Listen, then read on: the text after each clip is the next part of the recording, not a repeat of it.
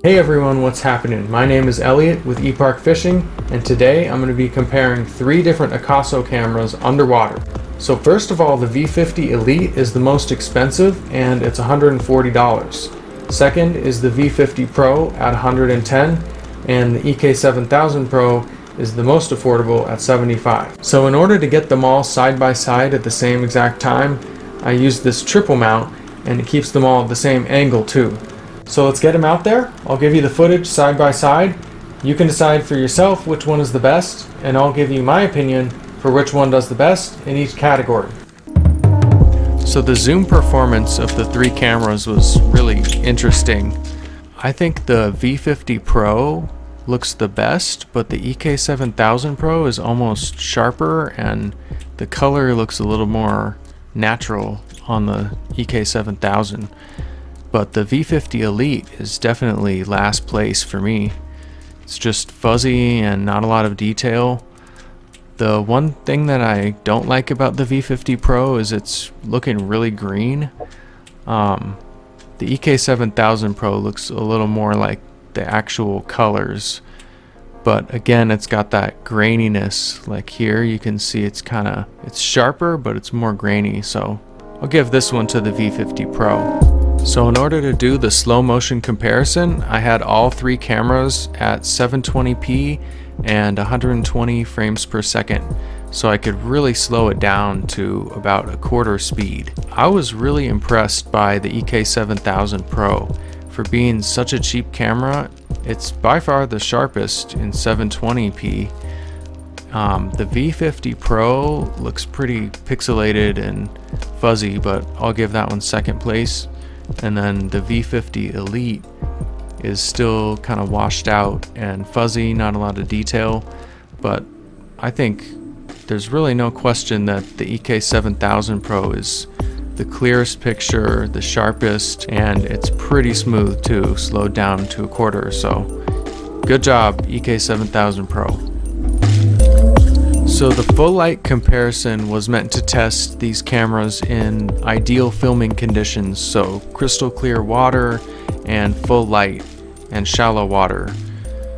I think the EK7000 Pro is really impressive. It's very sharp and the colors are pretty rich. The V50 Pro is right there with it with the colors, but the V50 Elite is definitely still last place.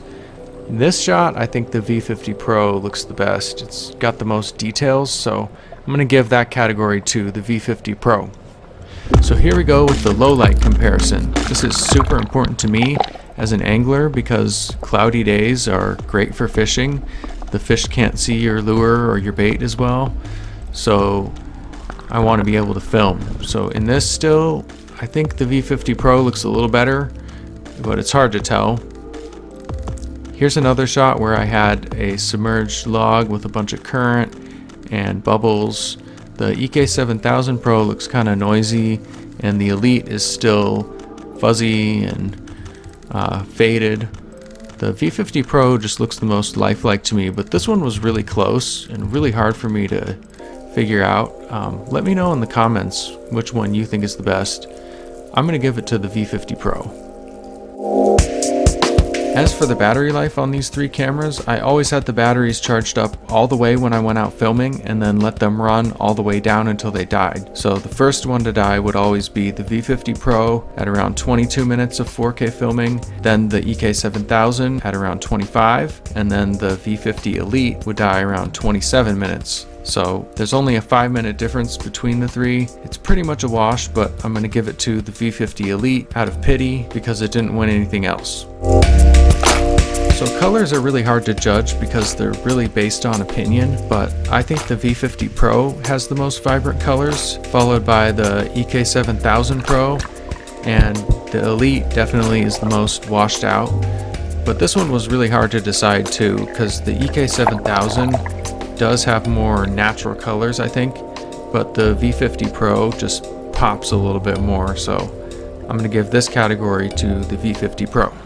So after all the testing, the EK7000 Pro only won the slow motion comparison, the V50 Elite barely won the battery comparison, and the V50 Pro won every other category. So I think it's safe to say the V50 Pro is probably the best overall camera for underwater filming out of these three, and that's the one I'm going to go with, at least for now, for my underwater filming.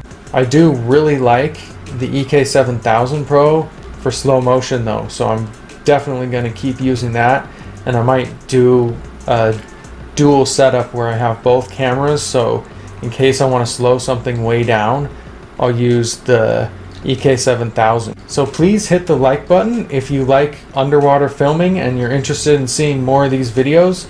It really helps out the channel.